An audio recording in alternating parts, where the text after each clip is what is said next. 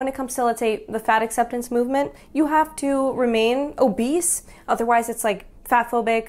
Coming up next, we probably will have diabetes phobic.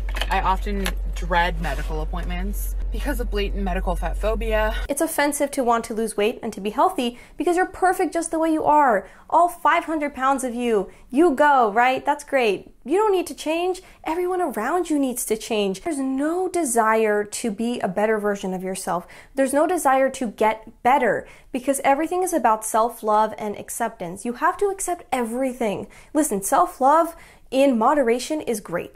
Don't get me wrong, it's awesome. But to say that you have to love yourself and every single thing about yourself, nothing has to change or perfect, we all have issues. We all have things that we should be working on or else we're not humans, okay? What's the motivation? What is the point of anything then? If you're already perfect, if nothing can be better, that's what self-love has turned into.